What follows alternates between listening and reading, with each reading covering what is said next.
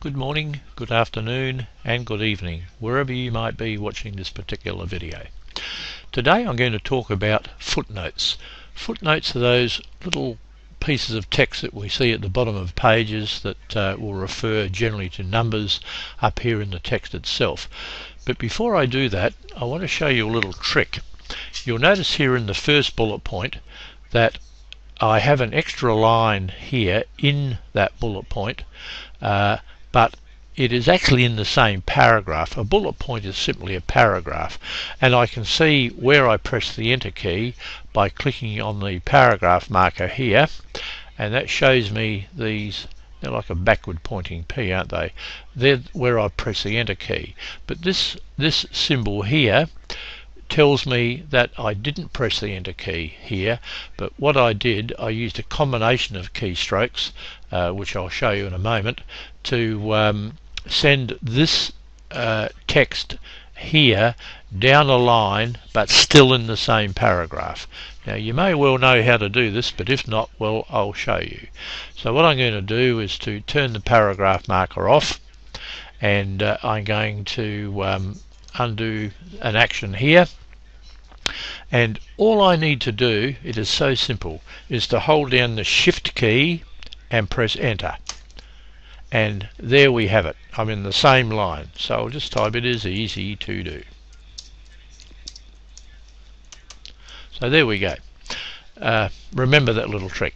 Many people fret over when they press the enter key at the end of the line here because they want to go down. You actually create another bullet point, and then they have to backspace to get rid of the bullet point, maybe use the space bar to line things up, and all the printing becomes higgledy-piggledy. So remember, shift and enter keeps you in the same paragraph but down a line and perfectly tabbed here, so that the printing is always perfect.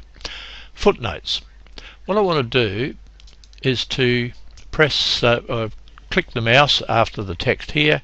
I'll just press the space bar to space the number out a bit, and I'm going to go to the References tab and say in the Footnotes group, insert footnote, and there it inserts the footnote at the bottom of the page with the same number that appears here.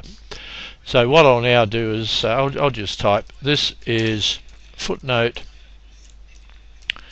number 1. Of course you can type whatever text you want down there. Now I'm going to insert a second footnote. Don't click on insert footnote yet. You need to tell Word where you want the footnote. So I'm going to press the space bar to space it out again, and you'll notice that when I click insert footnote, it knows that this footnote is the second footnote. So I'll say this is footnote number 2, and I can go on and keep adding footnotes. I'll add another one for this particular space bar, insert footnote. There we are down the bottom, footnote number 3. So there we go. If I select the footnotes, I can format them by bolding or italicizing, changing the color, etc. So the footnotes can be formatted as you wish, and hopefully you'll see that it is really quite easy, and that's how it's done. Don't forget to subscribe. We would love to have you as a subscriber, and any comments you'd like to make are always appreciated. So a million thanks for watching. Bye for now.